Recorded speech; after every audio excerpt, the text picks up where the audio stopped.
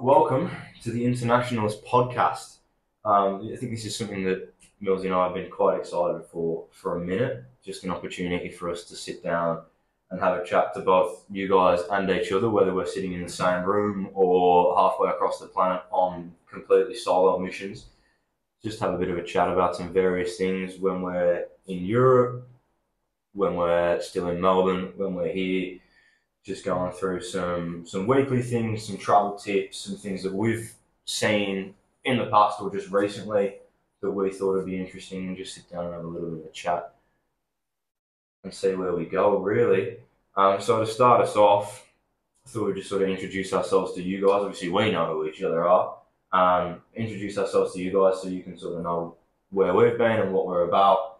Some future missions, some of our favourite travel bits and all that sort of stuff. So Millsy, take it away, mate.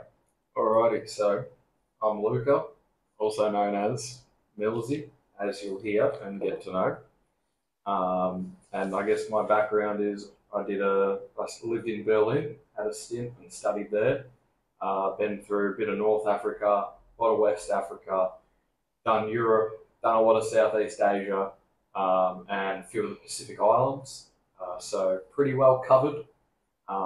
But really into kind of the history side of things and the cultural understanding of the places that I go to, and mainly prioritising getting to know the local people. Not really into tours. One of my big passionate hates is tour guides, as you'll come to learn. Absolutely, I think it's one of the best ways to immerse yourself in the culture is just by throwing yourself in that deep end and finding the rogue spots where, right now, we're filming this, we're in Ho Chi Minh City in Vietnam, and literally a block away, we haven't seen, within a couple of blocks, I don't think we've seen any other white people.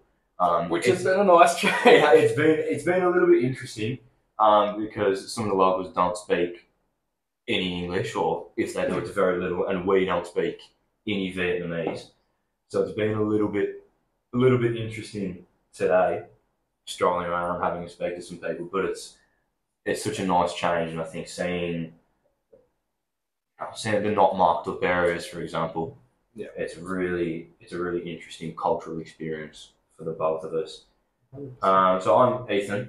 A bit of background on me. I moved to the UK a couple of years ago to pursue some football.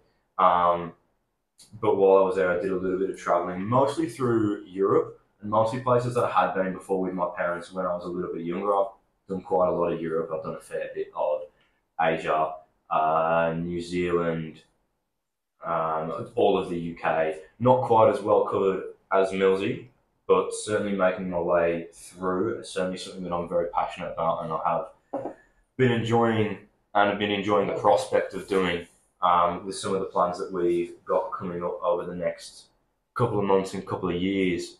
Really, we've got a very interesting assortment of stuff that's going to go on over to the Internationalist channel, both domestically and internationally. It's quite an exciting period of time for us. We've got a really exciting schedule, and I think that's one of the excellent things that this podcast will give is we can be a bit more upfront and honest with you guys, because the main channel is very clean cut content, and it won't really give you a fit for, I guess, our previous experiences and what we actually are truly thinking, because we have to present it in a way which is appropriate for that channel. 100% knowledgeable and clean cut. We're going for a lot of short form videos at the moment. Yeah. And when we are doing that, one of the videos that we filmed today in Ho Chi Minh, it was a very interesting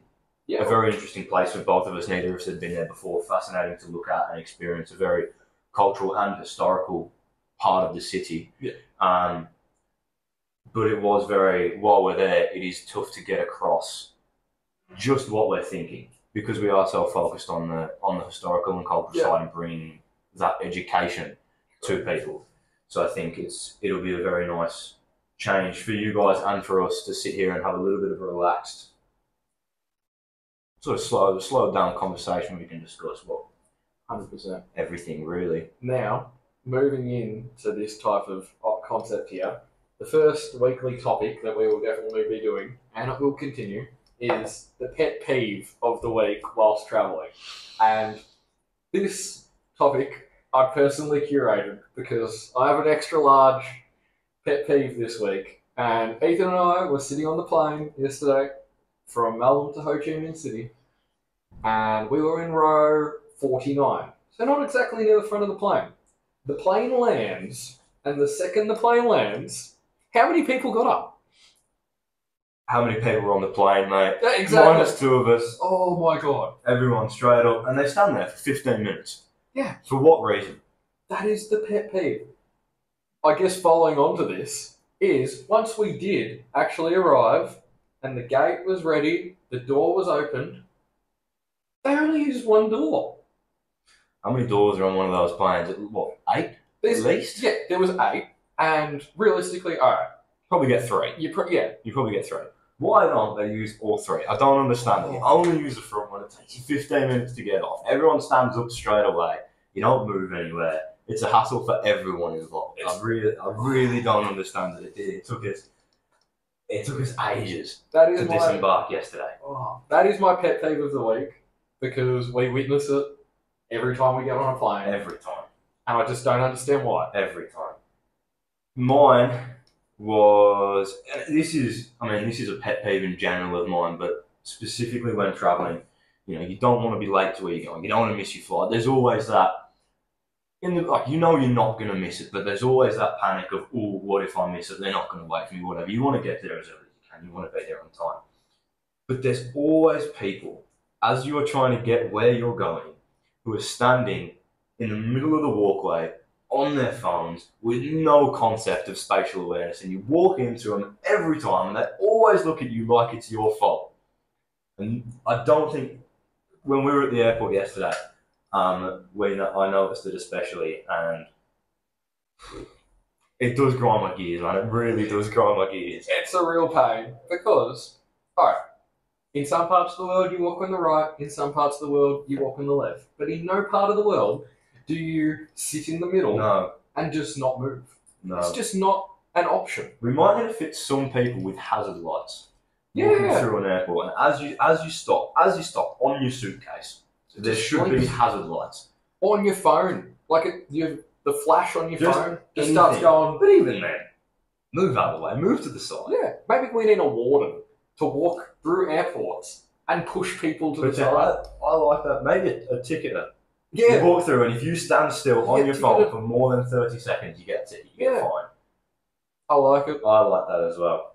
So, we're not only addressing the pet peeves, not just delivering them.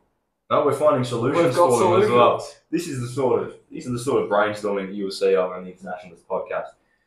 Moving into some of our other topics, I just thought we'd give you guys a quick little breakdown of some of the stuff that you can expect to see over the coming weeks, months. Probably a year, to be honest. Yeah, we've got a lot on the schedule. We've got a very busy and very exciting schedule over the next few months. For you guys who probably don't know, we are both based in Melbourne, Australia. So a lot of the initial content that we've come out with has been surrounding cultural and historical things just around Melbourne. And some of those videos will be out when this goes up. But there's quite a lot we've actually found quite a lot to talk about quite locally to us. We did a bit of a trip up to Ballarat. We've got a couple of trips up to Sydney and Adelaide, and potentially one into the centre of Australia as well. There's quite a lot of content that is coming out of Australia at the moment, and for such a big country, we actually are doing quite a bit of travelling up and down for this content, which is quite exciting. But at the moment, we are in, as I said before, Vietnam, specifically Ho Chi Minh. This was more of a holiday concept for you and I initially. We were having a look at it. Just thought we both needed a break. Where can we go? We were looking at random flights. We both have a passion for travelling, where we could go internationally that was cheap. And Ho Chi Minh was pretty much top of that list. So that's where we are at the moment. And we've got quite a lot of content coming out of here. A lot of stuff food-wise, a lot of stuff culturally. Landmarks, Exactly. city. And the big thing is, and one of the things that we do have to say, traveling to Vietnam is awfully easy. Like the barrier to access for Vietnam is definitely one that a beginner traveller could come to quite comfortably. Like visa, we did on a portal in 15 minutes. Dead easy. If you know how to spell your name, it's done first go. Spell your name, copy some details out from your passport, you are sorted. I think that's another thing that I think will be great to speak to the ladies and gentlemen about is travel tips. Yeah. So if you guys are struggling with getting into countries, visa applications, things like that, do let us know because the likelihood is we have had to do it or we are currently dealing with it. So we should be able to give you guys a hand with that aspect. But no, was exactly right. The process for the application to get into Vietnam, easy. Dead simple.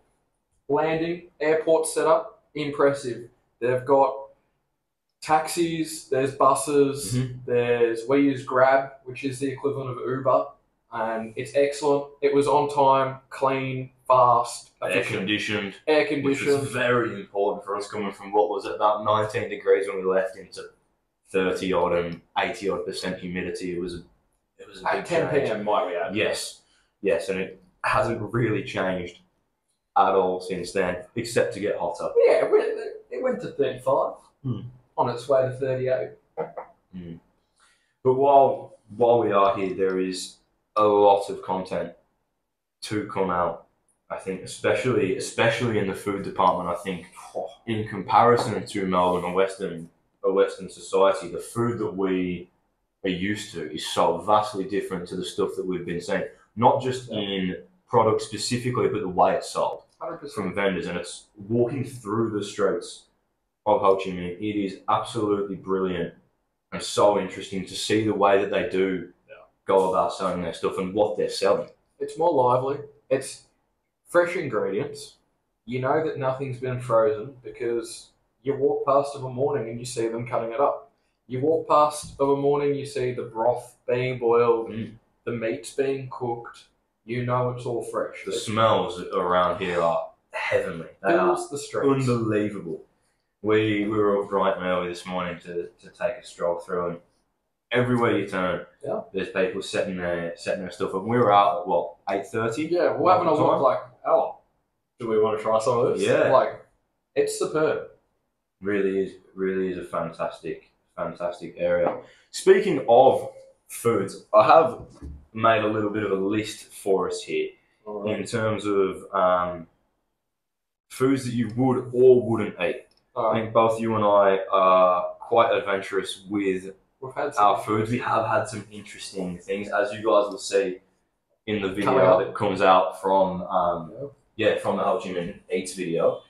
But just going to work your way down the list, and I just want you to tell me if you have or if you would or wouldn't eat it. We'll start from the top. Spider. Well, I have. We had it in Cambodia. Had it in Cambodia, and I gotta say, had it deep fried. Just kind of tastes like oil. Had it kind of boiled, I guess, and it's very chewy. And the back of the spider tastes quite funny. But I'll definitely eat them again, and I definitely wouldn't turn them down. It's actually quite good. I thought the same. I only had them fried. Yeah. When I had them, I didn't think they were that bad. I didn't think there was a particular, a massive amount of flavour to them. Yeah. But it was, it's definitely a story. You're not rushing back. Sorry? You wouldn't rush back. No, probably not. But it is something that I think you have to try, especially when you're in the area. It's a delicacy here. They eat all sorts of things that we would, as Westerners, consider abnormal, I suppose. But I quite like the spider. How about a scorpion? Did you eat a scorpion? Again, did in northern Cambodia. Definitely a more interesting feed. It was very crunchy, and I think I kind of ate it wrong because the exoskeleton on them was it was really chewy. I didn't really get through it properly. Made it a little bit less enjoyable. So I'm not sure if I'll return to that. I haven't tried scorpion yet. It's definitely something that I'd be interested to try. Yeah. I think if it's not going to kill you, why not? Eh? Well, yeah. So I don't see why I wouldn't try it. Yeah. I'm not sure if we'll be able to find any around here. Well, you know, crack. But we definitely will, and if we do, you guys will definitely see it in one of the videos. So if I do, well, stay tuned to see how that one goes. Yeah. How about a cricket? Yeah, had crickets before. Yep. And they just taste like nothing. I do tend to agree. There's a lot of crisp to them. Yeah. Get a bit of wing stuck in your teeth. Yeah, but protein snack. Yeah, and I mean, one of the many reasons that they do get eaten, especially in this part of the world, was, you know, when Nutrition. When Pol Pot was knocking about, food was a little bit scarce. They had to go for those high protein sort of snacks, and they found that they are actually they're not half bad. Definitely something I'd be willing to go for again. I don't see any issue with them whatsoever. This might strike a little bit of a nerve for some people at home. Have you and would you eat dog?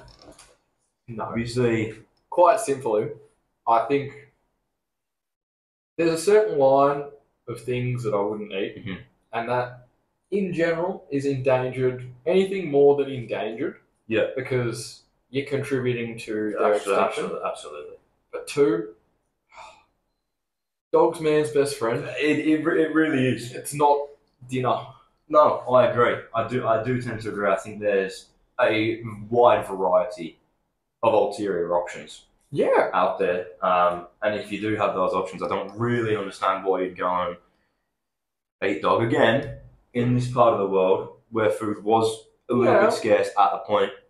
You run out of options a little bit. I do get it. Would I try it here? Not unless it was particularly well disguised. I don't think. If I didn't know I was eating it, unless you got jump I imagine it would be okay, but I don't think I could willingly eat a dog. No. How about a field mouse? Field mouse, definitely would. Mm-hmm. Haven't had it. I've had rat on the other end of the spectrum. Yeah. How was that? Tasted perfectly fine. Yeah. Kind of tasted, ironically, it was like the texture of chicken, but almost had a bit more flavour, to be honest. Mm-hmm.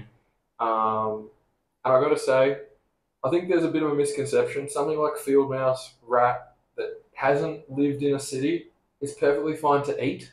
Yeah. Because, like, a field mouse here from fields has eaten the food that is going to get processed for humans to eat anyway. I suppose it's sort of like when you look at fish. Yeah. When you eat the fish that live and feed on the bottom, there is a bit of a muddy sort of flavour to the flesh. It does sort of seep through. So I can imagine it'll be the same with anything, you know, when you compare grass-fed to grain-fed beef. Well, exactly. It's a difference in what they eat. So I can't imagine that in terms of mouse, it would be exactly the same sort of thing. I haven't tried mouse before, but I'm definitely sort of open to it. I can't imagine there's a lot of meat on them. No. But I'd definitely be willing to give what there is a good go. Yeah.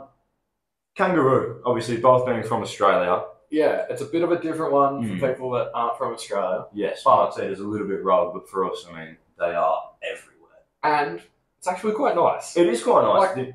You cook it on a barbecue. Yeah. It's a very lean meat. There's not a lot of fat on it at all, but the flavour's quite nice, especially give it a bit of a marination for a bit. Yeah. It's quite nice. It's quite a nice piece of meat. I don't see anything wrong with that. And actually, it's a very good substitute for beef because it does lack the fat quantity. It's nice. No, I have before, and I definitely would again. Yeah. How about ox? Alright. So the thing with ox is Ethan and I are not chefs. And no. When we had ox, I'll cop the blame on this one. I was cooking. I butchered it. It tasted chewy. Burnt. Yeah. Not pleasant. And I would happily eat it again if a professional chef cooked it. I think I would tend to agree. I think I'm going to steer away from that for the time being. Because I think I could have chewed that for about 3 days and it wouldn't have. Yeah. Nothing would have happened to it. No offence to your cooking on that one. It wasn't good. It wasn't good. How about snail? obviously delicacy in France. We've seen a lot of it here. Yeah. I've had it in West Africa and France. French know how to cook a snail. Yeah, I can give them that. That they do. I've also tried snail in France and I quite enjoyed it. Yeah. I don't think there's anything wrong with it. It's an interesting texture. It's almost seafoody. It's almost squid octopus like. 100%. But flavours wise, I think especially probably only if you cook it with garlic. Yeah. Is it particularly nice? I can't imagine it'd be that great plain. Yeah. But I agree. I think it's quite nice. They do eat snails in Vietnam as well, so we will definitely be jumping over and giving it a try here and seeing what it's like, seeing what the differences are maybe. That'll definitely be in a video for you guys to see as well. And I guess one thing, word of warning for the snail family, if you're going to try giant slug to try and be adventurous, don't. It tastes like dirt, especially if it doesn't have seasoning and you're just eating it in a random village in West Africa. Yes, I can't imagine that's not the tastiest of things to eat. It's up there with ox that I cook on chewiness factor. That's I was chewy. hungry. I was hungry. That's chewy. You didn't try to swallow it whole? It's very big. Alrighty. We'll cut it there for the time being. Now, yeah, we're going to take a break because we can't give our sponsorship. Yes. And we need to refill our beverages. I need a zesty drink. Alrighty, so we come back feeling refreshed. Cup of God's nectar. That's the way, mate. That is the way. We're on holiday, eh? So we just wanted to jump into one of our other sections that I think will feature weekly, depending on how you guys like it and depending on how we like it, I guess. Which is something we're going to call the travel wall. Yeah. Basically, we're just going to go through, rank and speak about places that we've both been and determine whether or not we wouldn't stop over there. Yep. We'd spend a day there. Yeah. We'd spend a weekend. We'd spend a week. Yeah. Or whether we'd get lost and wouldn't really care if we found our way out. 100%. Starting us off, let's go for European. Yep. Let's go Prague.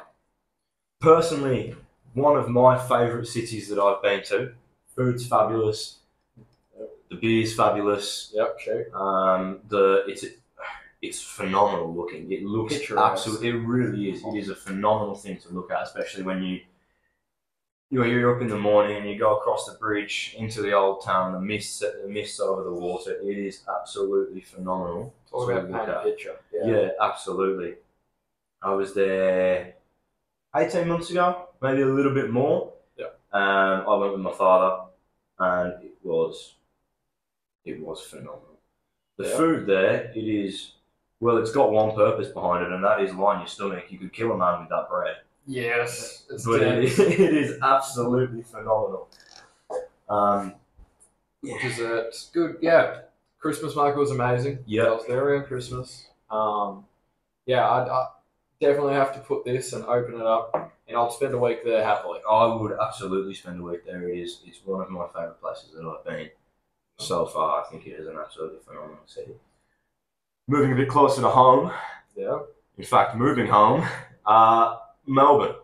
I think growing up there and spending so many years there, you and I probably have a slightly different view to everyone else, but I think it's important to everyone else to understand that we do live there. We see the good and the bad of it, so I think we are probably the most qualified people to give an accurate image of what it is actually like to live in Melbourne. We both live a little bit outside of Melbourne. We don't live in the city centre. In the suburbs. But we do venture in quite often. Yeah. With friends, by ourselves, whether it's for this sort of stuff. I think the big thing is that I wouldn't get lost there. I wouldn't be happy to get lost there. No. Because I don't think there's that much to do as a tourist. Melbourne, I think, is like a lot of Australian cities, and there's a bit of a misconception, I feel. The work-life balance is you go into the city, you work, you go home. There's not that much historically important stuff going on in Melbourne. No, I mean, especially when you compare it to European cities, it is quite new. It is quite new, and there's not a whole heap of stuff that has happened there of historical significance. There is a few things, and those few things you will see videos on. Whether or not they're up now, whether or not they'll be up later, they will definitely be over on the Internationalist channel, so go have a look at them. But there's not a whole heap that happens. I think the nightlife is good. Yeah, it is expensive. Unnecessarily. Yeah, I do tend to agree. There is there's a lot of price markups in Melbourne. It is a very livable city. It's very family friendly, especially in the suburbs. There's a lot of nice open spaces and parks and things like that. Not too far from the beach either. The access is good. Now, I think the big one is where you're putting it on the rankings. I'd spend a weekend there. Yeah. I'd spend a weekend there. Look, I don't dislike it. Yeah. I don't dislike it. But having lived there for 17 years, maybe longer than that, maybe 18 years, I don't think I'd spend much more than that. I think I could comfortably get everything done in Melbourne City proper in a weekend. Yeah. If you want to do Victoria, a week. But Melbourne City, a weekend. I would tend to agree. Fly in on a Friday, fly out on the Sunday night, and you'll be satisfied with your time in Melbourne. I do tend to agree on that one. The third and final one on our list today is Venice. Controversial, I reckon. The flowing city.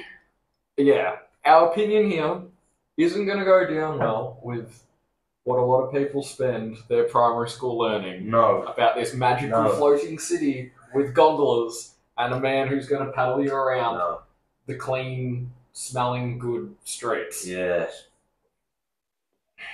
Personally, I'll put it quite bluntly, I didn't like it.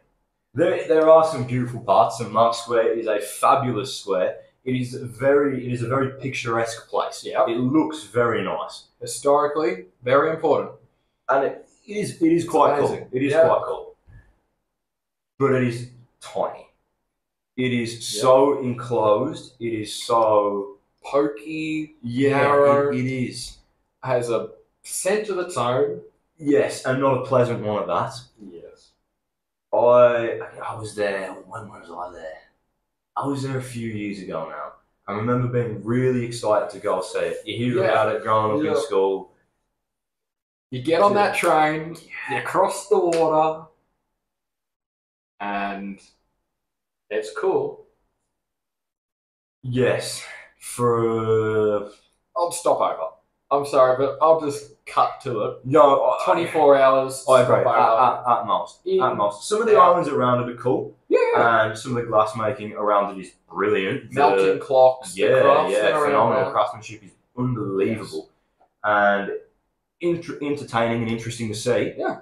For about an hour. Exactly. And after that, you go see the big square. Again, beautiful, interesting for 20 minutes. And too many people trying to sell you stuff. Like, some places get really damaged by the tourist vendors.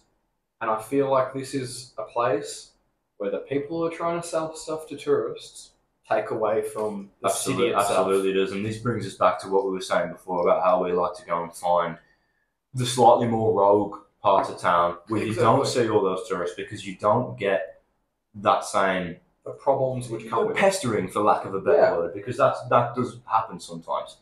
We've had a few today where people come up to us and try and sell us something and say, no, thank you, we're not interested. You always start polite. There's no need to. You know, they're just trying to make a living. Yeah. But at a point... the fourth time in 30 seconds... yes, it does tend to lead to a just go away. Yeah. I've told you I'm not interested. And don't be afraid to do that as well. Like, yes, they're trying to sell you something. Don't be pressured into something that A, you don't need, or for example today, we were walking around exploring the city. We don't need a scooter ride because we don't know where we're going. No, exactly. We were just having a look around. I guess moving on to the final part of our podcast today, we're going to jump into some travel recommendations. Now, we're going to keep this quite broad. Doesn't have to be a place. It can be something you should take with you, something you should make sure that you've done beforehand, anything to make your life travelling easier, or just to give you a recommendation or a place to go if you are considering your next trip. Bit stuck on what to do. Hopefully we can shed some light on what we've liked, potentially what you might like, and be the inspiration for your next trip. So Millsy, what have you got for us today? This week's recommendation is definitely, as we learnt last night, to have as many forms of payment available to you at any one time as possible. We arrived at it's a very well established hotel, and normal payment methods booked online or confirmed. Their machine wasn't working on the physical Visas or MasterCards. We obviously weren't carrying this amount of cash on us, and Apple Pay saved the day. Yeah, absolutely it did. I think we were all standing around at one point going, what's going on in here? 7 cards. Yeah. Like, we had cards. We had all our personal visas. We had travel visas, MasterCards. Yeah, we had all sorts of different setups, and the only one of them that worked was Apple Pay. Thankfully for that, because we were all quite tired. Yeah. We didn't get in until, well, it wasn't too late here, but it was quite late. It's been a long day. Melbourne time. It had been a long day. We were all quite tired. Just wanted to have a feed, have a drink, and go to bed. But we were all sort of standing there going, well, what's going on here if we can't pay? So definitely a very good one to consider, making sure that everything is linked up onto your phone, as well as having the physical cards. Potentially even not that much cash, but having just cash make as sure an you option, have cash on you. As well. Yeah, no, fantastic advice for sure. I am going to go a place with mine, and I am going to take us back to one that we did just speak about, and I am going to recommend Prague. Yeah. I think if you are in that area of Europe, or if you're not too far away, or if you're going, you're going on a Europe trip, even if you just want to go somewhere, go. Fantastic. Go. Culture is brilliant. The buildings are amazing. The food's fantastic. The drink is fantastic. It is an absolutely phenomenal city. It is also really well located as well. If you do fancy going in to Germany, it's a short train ride away. Yeah. It's incredibly 2.5 hours to Berlin. Exactly that. It's brilliant. If you are after somewhere to go for your next trip, I can't recommend it highly enough. It is absolutely phenomenal. And don't be worried about the language skills there. English, well known. German, really well spoken. Yeah. Even French. Yeah. French went pretty well there as well. The only thing is they are quite specific when it comes to their currency. They don't double in the euro. It is the Czech krona.